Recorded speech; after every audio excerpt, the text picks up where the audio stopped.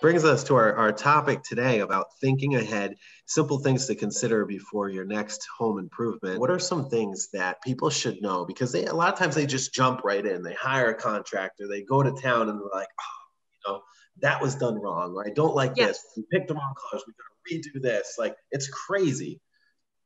So think about someone who buys a car, and what do you do before you buy a car? You test drive 5 different cars, you read reviews, you do research on the production, on their reliability, on their fuel efficiency, on all these details that are important to you. And any sort of home project we have to think about in the same level, that we really want to come at it, that we really want to educate ourselves before we start to do it, so that every penny, both financially and time investment, are done and utilized in a really efficient way. If you think you want to do a color change, great. I mean, color itself as painting can be expensive. So that's something I tell my clients. A gallon of paint isn't even a cheap thing anymore. No. So if you're going to do a paint, want to repaint your room, think about how long you want to go before repainting it again. If you are considering maybe repainting in a year or so and you don't mind painting your walls turquoise, then go for it. Embrace it. It's paint and it's an easy thing to fix.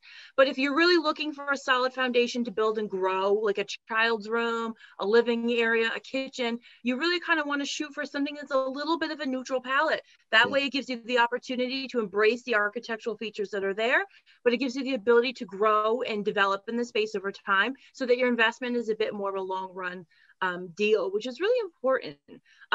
Same with kitchens, going to kitchens and baths. If you were going to renovate your kitchen or bath, the best thing I can tell you, plan. Think about what you use. Think about how that space fails you every day. Where are you short? Do you not have enough counter space? Do you not have enough storage space? I tell my clients all the time, empty out your drawers in your kitchen or your bathroom. Think about what's in there. Do you use it? Is it something you use every day? Do you not have space and appropriate storage for the things that you do use every day? Where is the space failing you? And in that kind of research and development on that area and that room of your home, that helps to give you a better direction of what do you really need to fix. Think about what you want. Budget. If you're going to do a tile work in your bathroom, consider how much square footage you have and price it out, because you don't want to be under the gun when the contractor says it's time, I need your tile, and you're in the tile shop and you have a fit when they tell you how much that tile is going to cost. And you don't necessarily want to cut yourself short either. This is an investment. So do a little footwork, go to the store, go one trip just to find what you love.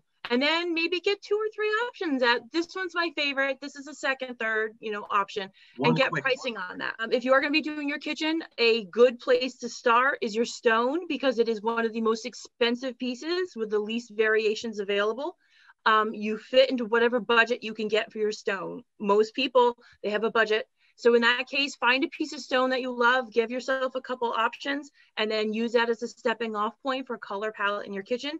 Because it's a solid built-in feature, that's going to reflect into your cabinetry and eventually your paint colors and tiles and such. And the other thing is consider the home that you're living in. If you're in a colonial home, we really don't want to develop a highly modern bathroom, because the people coming in down the road when you decide to sell, unless this is your forever house, the people in 5 years down the road aren't going to understand why there's this highly modern bathroom in a very traditional classic structure. So we want to build into the quality and character of the architectural structure itself and complement that, so that when it comes time to come to market, it's a holistic package.